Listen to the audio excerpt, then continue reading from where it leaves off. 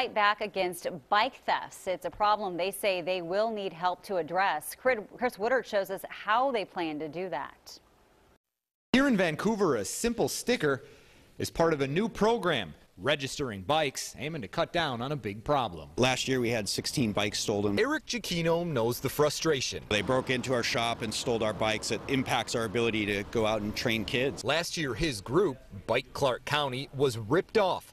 And they're not alone. We've had a big problem with bike theft on the west side of Vancouver. Looking to deal with the problem, police are teaming with Bad Monkey Bikes on a new bike registration program.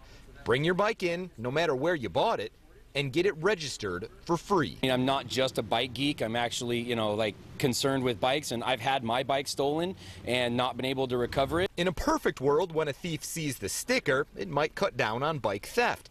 At the very least, police will know whose bike it is if they get it back. People will dump them, leave them someplace to be recovered, and we find these bikes. Now we have a warehouse full of bikes that we can't find the owners. Of course, for this whole program to work, the community needs to buy in, and they're confident they'll get plenty of people coming here to the shop to register their bikes. In Vancouver, I'm Chris Woodard for KOIN 6 News.